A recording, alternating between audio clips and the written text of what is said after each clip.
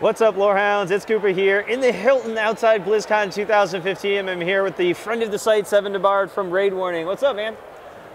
Not a whole lot. I have a little bit of a voice left. I've been watching a lot of esports today. It's only been one day. Well, the plane ride in, I actually got paired next to someone who's interviewing at Blizzard for a developer spot. Oh, wow. And his brother works on the Hearthstone team. So I think he's got some, he's on the inside track, right? Yeah. Nepotistic. But yeah, but we ended up talking Hearthstone the entire way down, and doing that on a plane was actually really, really difficult. So I arrived with no voice. So did anything chime you off at the opening ceremony? There was a lot of stuff. I have to say it's going to be a huge year. It's really weird because isn't it like they just had a huge year? Yeah, they just had, but now you're looking at like Overwatch. They're literally going to explode in esports. I feel like they're on the cusp of it in a lot of ways. Yeah, I mean, and they were one of the first in esports, right? Like StarCraft effectively started esports with any official way, if there is an official way you could have. But. Right. I mean, yeah, I mean, especially in the RTS like genre, right? And a lot of stuff that they had planned for StarCraft. I mean, the original one was like, how long was the original one out before 2 came out? Was it at 12? Least it was 12 years. Yeah. So, and you can tell that they are kind of scared, but not necessarily scared. Like, here's the end of StarCraft II. Yeah. You know, what do we last do? piece is coming out, and you see them kind of setting it up for like longevity. You know, the story missions and stuff like that. And one of the things they didn't really do, which I'm sure everyone's wondering, is they didn't talk about, is that free? Is it DLC? Is it a microtransaction? I assume it's going to be a microtransaction, right? I assume so as well. I mean, keeping it going from an esports standpoint is great and all, but I mean, there's a lot. They don't make money off that, right? And you see a lot of stuff that they're doing to try and get people into the game more, right? Yeah. The solo stuff, being able to like co-op with people, more so than just setting up a bunch of bots. You know what I mean? Like, there's the Archon mode. Yeah, I couldn't remember the name of it. Thank you. But yeah, there's a lot of interesting things that they're doing to prep it because, I mean, you know, how long is it going to be for the next one, right? And I mean, they're supposedly not making new expansions for it, right? There's not going to be, you know, a huge Brood Wars. I mean, that's as far as we know right now. There's no plan for that. Right, and so the downloadable content kind of, it'll continue it and keep it fresh. I have good faith that it'll keep going. I mean, it's still a solid game. It's not going anywhere. Right. No, it's totally going to tank. Legacy of the Void, just going to plummet. After that, man, like, why would I continue playing, you know? Nobody plays that game. But, the Overwatch Origin, all the goodies that come along with that. That's quite a package. Like, I don't know why you wouldn't buy that. You get stuff for all it's like a mini collector's edition. You get little goodies for all the games, seemingly, that they have available right now. Yeah. And then you get all the cool stuff for Overwatch. Yeah. I mean, the collector's edition with the statue's pretty cool. But in all honesty, I was like, no, I'd rather just like, it was like one of the characters, one of the newest characters, the agent, like Agent 76. Soldier 47. Soldier 40, you know, hey, whatever words. And, but it seemed like an interesting choice of who they picked, because I feel like he's not the most popular one. He doesn't like fit that token accessible kind of option, but yeah, I mean, I guess he's the most statuesque, right? He's a soldier. Yeah, but you've got giant, the giant gorilla Wilson, guy. Wilson, and all of them. I think his name's Wilson. You've got all these giant statues here at the convention. They've been at PAX, and then you make the one that's just like it looks like an Emmy. It kind of looks like an Emmy. Like a semi-new character too. So maybe that's what they were thinking. Like, oh, this is going to be, you know, they had to choose something, right? So they just went with whatever. Yeah, and I like how their skins that they're coming out with aren't just kind of random, right? Recolor, recolor. Yeah. They're like they fit with their backstory, and I thought that was really neat because there's some of them you saw the characters in a completely different light. You're like, oh, wow, that's some really cool lore stuff might be going on, right? Like, what happened to them to make them so like horribly evil now? Except for Tracer, she's exactly right. She's just wearing cool shades. Yeah, she's like, you know, alpha version of Tracer, right? So, yeah, there was a lot of neat stuff. So with some of the new characters, at least in Overwatch, do you feel that they're trying to make the game more accessible, right? Like Mei is like a cutesy, very easy, approachable character. Diva is as well. Whereas Genji is your kind of typical design. Well, I think they're... You think that's like a target? They're purposely doing that? Well, I think you look at some of them like Mei, which is very much like a kind of like support class, right? Yeah. You're not like going, Meiji. Yeah. I mean, you're just kind of, you're not doing anything like, you're not going to be the person on the front lines, right? You're going to be tying not things if you're up playing slightly, it correctly. right? Yeah, exactly. There will be people day one doing that, but I think they're trying to kind of pigeonhole into certain areas. It has very much that MOBA feel, right? Like there's these different classes that kind of like can combine and make some really cool combos. Some of it, I kind of feel like they're just throwing it at the wall. Like they're at 21, 23 characters now, something like that, and which is a lot to come out with, right? A lot. It is a lot. A lot to balance beforehand, and because they are so unique, right? They are very different. Yeah. Like some guys don't have the same number of. They don't have the same number of abilities, right? Like this guy may have 6 and this guy has 3. But and that allows people to kind of get in at certain levels, right? I mean, other games like Dota and League, they have certain characters which are kind of deemed as easier to catch on and understand. Yeah. But like the skill ceiling, it still can maybe not as high, but they're solid, right? And it teaches you the game. I mean, but there's some weird mechanics I'd never seen before in this one, like with Mei. Did you see the ice wall? Using ice wall, kind of like a rocket jump in a way. And I was like, because you could stand on it as you're putting it up, and then you pop up with it. I was like, this is going to, I don't know. There's so many interesting things. I didn't even think of that when I first started. Like I figured you couldn't do that on purpose, and then they allow you to do it. It was like, oh, that's pretty cool. And they actually didn't even point it out as being an ability. Like you typed to catch it, and I was like, I literally was like, whoa. I caught the same thing in the trailer they put out. I was just like, oh, I didn't think that would happen. Yeah, and what's going to be interesting is how they balance it, right? And I was thinking about this earlier on one of my fancy notes I made, which is, when is this going to be like a competitive thing, right? Because competitive play, because we know they're going to try and make it esports. Totally, right? 100%. Like, I mean, they still keep trying to make WoW esports, which, for the love of God, just give up, guys. Yeah, right. That's I still like just PvP in that game. Still, anyways. But let's not go down that rabbit hole. Right. Yeah. Yes, that's a whole other like show.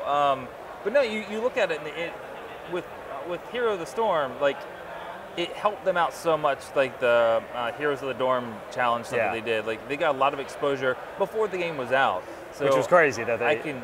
They're smart enough. I can see them redoing the same thing. Like, well, I think we'll start seeing some more competitive stuff. You'll start seeing some of the named teams playing it and really trying to drive it. I think everything is moving towards esports for them. Certainly, I'm just, I don't know, is it as accessible for an esport? Like, given that there is so much fluidity, you can change your hero at basically any time you run back to base and stuff like that. And as far as I know, games of its ilk, like Team Fortress 2, don't have an esports scene. Like CSGO obviously has an esports, but slightly different. But I don't know. We'll see. I feel like there's still an element of that there, right? There's definitely. I mean, obviously, there's no doubt in my mind they're going to try. Right? Like they're going to try. They're going to try. They'll throw a lot of it. So let's move on to Orc Baby, the Warcraft film. Oh yeah. So so earlier this week, before when it dropped, I watched the 15-second trailer version. The right? teaser to the trailer, which is the teaser to the movie. Yeah, it's like teaser inception, and it did that awesome thing where like shows you like a 2-second frame black, 2-second frame black, like just keep fading in and out. It's just clips. Yeah, it just kind of gives you a headache. But the interesting part with it is like I watched it, and there was one frame in it. Like I literally went through it like frame by frame almost, and there was one frame in it where they were standing in front of the Stormwind Keep, and I was like, CGI doesn't look so hot. You know what I mean? There's a lot of bloom effect, but you could tell it was mag green screen, right? Like, and so I think if you watch this trailer, you start seeing, not to pick apart, I still am excited about the movie. Yeah. But you start to see like, oh, there's some not so great CG stuff here and there. And that's the thing. That's the done trailer, right? Like they're not going back and polishing that. They're going to release that. That trailer's released. Right, it's released already. But they will still continue to polish the CGI. Oh, certainly the movie will. But as far as the trailer, and that's a concern. Like, do you think that hooked people who aren't Warcraft fans? Or I was Blizzard? thinking about that. So if you think of like everybody who was like, at one point in time, Warcraft at its height was in the teens, right? The tens of millions.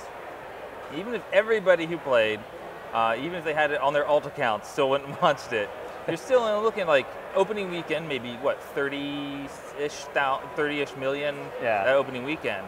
I don't know how much draw it has outside, right? Yeah. And I also feel like this movie is also, 5 years too late. I definitely feel you there, right? Like WoW's down to 5.5 mil, and so obviously it's nowhere near WoW's peak time. But I think they may like get the Game of Thrones bump. People are more interested in that kind of stuff, and they do have crazy stars in the movie, right? And it's Legendary Pictures, and we know they're going to throw a ton of money behind marketing. Oh, absolutely. I mean, I don't doubt that. I'm going to go watch it day one. I'm going to go and I'm going to enjoy it. We'll see how it goes. So, yeah, I obviously hope it's awesome, and they do follow through with a trilogy of it. I was a bit concerned, right? Like, because then we saw this opening cinematic to Legion, and I was like, why is your game CGI better than the movie? The very first thing I said afterwards, like, why couldn't they just made a CGI movie? And somebody's like, well, it would have taken longer. I'm like, yeah. But if they had started it back in the day, we would have already had it. We would have already watched it, yeah. It's beautiful. I mean, that team, I actually watched a little bit of the technical artists and the modelers and the animators and talking about how they made that whole scene and how they composited it all. And it was just a huge undertaking, right? But it was, even the individual elements of it were just stunning, and how they kind of made it all work together between 2D and 3D was, it just blew my mind. I couldn't even think of it that way. It was just like, you look at it like, that was 2D? And they're like, yeah, we just didn't want to have to build it in 3D. I'm like, how did you do that? It's like magic. But yeah, it's awesome. They did some great stuff. Yeah, that behind the scenes stuff, or the artist stuff for me, just like blows my mind, because I know nothing about it. Right. So it's just like, but then you saw the coders, and I'm like, oh, I know that stuff. Yeah, yeah, right. That's no big deal. Yeah, no big thing. So are we going to start a Heroes of the Storm Cho'Gall team? Yeah, but it has to be drunken, right? Right, like, yep, we have, just so we can play the part, right? Like, we're playing the ogres, we got to... Exactly. I think it'd be great to do it in the same room, and then halfway through just switch seats. So the full effect, right? Yeah. Really mess with people. Yeah, or we just get up, they'll see us on the stream, cross through. One of us has to play left-handed. So yeah, I think it's good. I think it's super innovative.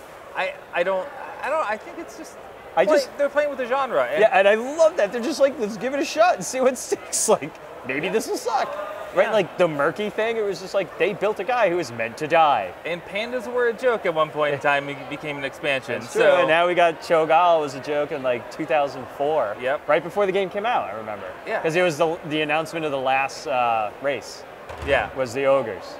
Oh man, I don't know. I think that's cool. There's a lot of stuff they're doing with Heroes of the Storm that is really getting me more and more interested in. I didn't expect it as much as it's happened, but I really feel like even at the end of nearing the end of day one, oh man, I just want to take like a week off and just play games. Yeah. That's it. That's what always happens to me too. Yeah.